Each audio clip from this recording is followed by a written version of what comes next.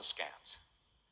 The single most important lesson my colleagues and I have learned is that you can literally change people's brains.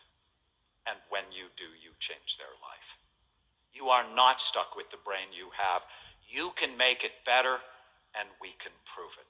If you want to keep your brain and your memory healthy for as long as possible, or even reverse it if you have brain damage, you have to attack all of the risk factors that I put in this mnemonic, Bright Minds.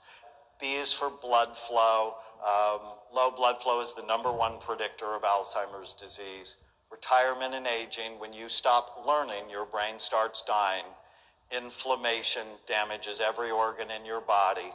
Genetics, if it runs in your family, you need to be serious now, not 10 years from now.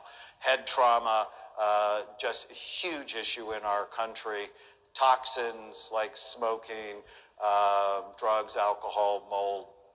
Mental health issues like depression triples the risk of Alzheimer's disease.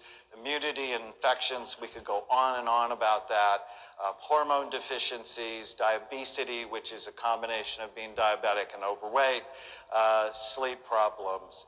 And we have interventions for each of these things. In fact, for inflammation, low levels of omega-3 fatty acids are associated with a smaller brain. And so how easy is it to eat more fish or take fish oil supplements?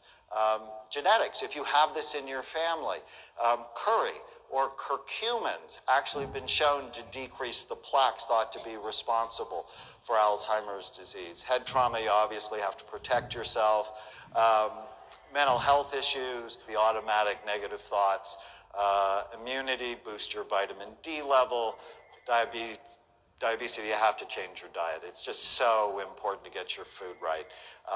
And sleep is just critical.